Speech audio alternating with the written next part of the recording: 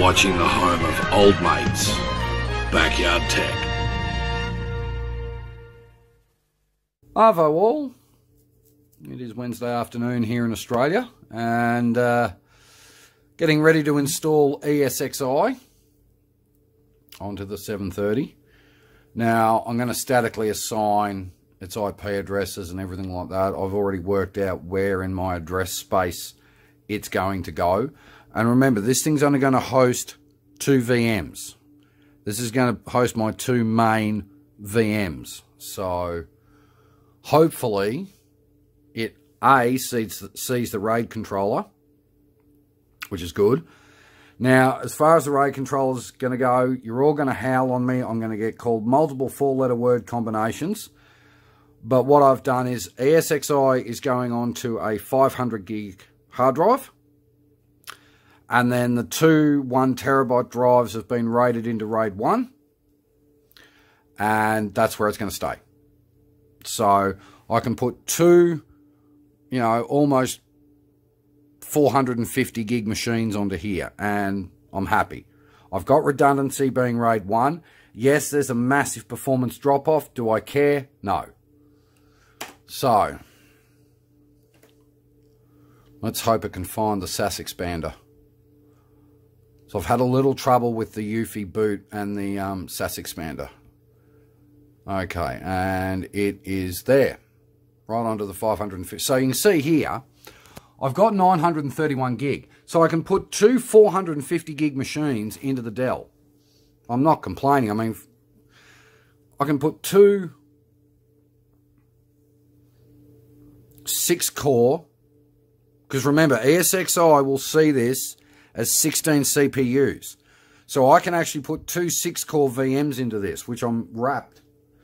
So we'll put it into the... Yeah, it can go into that one. Go into that. All right, let me do passwords and everything and we'll be back. All right, so happy with that installer.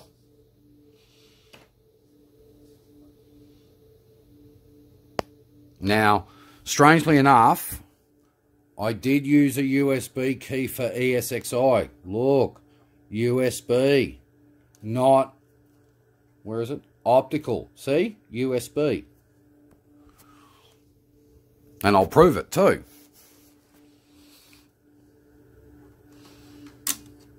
There's no disc there. And there's no network cable either. So I'm installing from a USB key. That'll be a shock to a lot of people.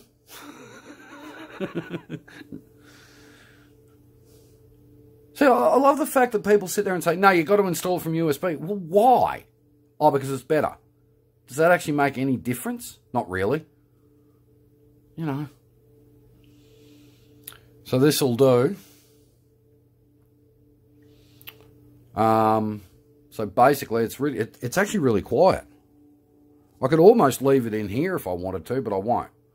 Servers have got to go out in the server cabinet. Because if it does get hot in here and this thing decides to ramp up, it's going to get real noisy real fast. Alright. Just make sure this gets finished off and be right to go then. Alright, back in a tick. And we're done. Just ejected the... It just ejected the disk drawer. Only it didn't come off the disk drawer, it came off the USB key. This will take a short time to complete. So there we go.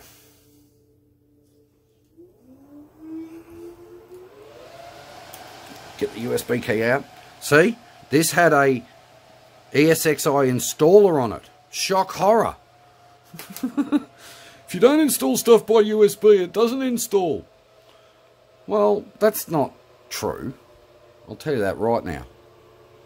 I'm wrapped with this. 16 gig of RAM and an 8-core 16-thread CPU. It is now officially my most powerful x86 server I think I've ever had.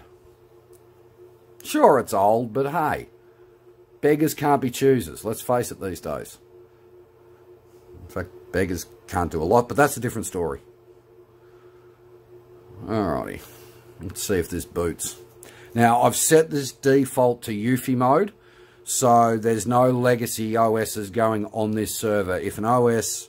I mean, this server's only going to run 2 operating systems anyway.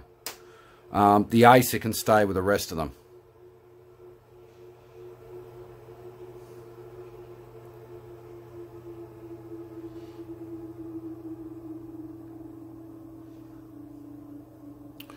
It's very slow on mechanical hard drive, isn't it?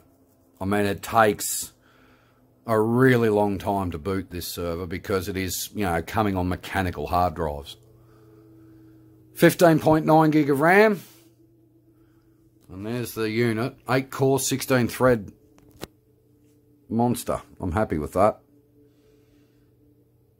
So I've got, in one CPU, I've got more proc power than the Ace has got. Let's just make sure everything loads properly. And then the job will be done.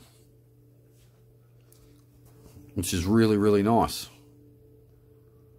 Time and data are out of whack. I can fix them later. This is actually even quieter than the 720XD. Alright, so it's picked up the network cards, which are good. It should have only picked up the 4, not the ILO. I hope. VFC is loaded. Starting system. IO filter. Host D. That's all good. Looks good. I think we're ready to go. VM Tools D, which is good. Going to need them. And we're ready to rock. Look at that. Job done. You little ripper. So there we are, guys. ESXi is installed. I will do the IP configuration and everything later. And tomorrow we will, I guess, strip the cabinet down and put it all together. Anyway, that's it for today. I'll catch you tonight for the convos. Have a good one. Cheers.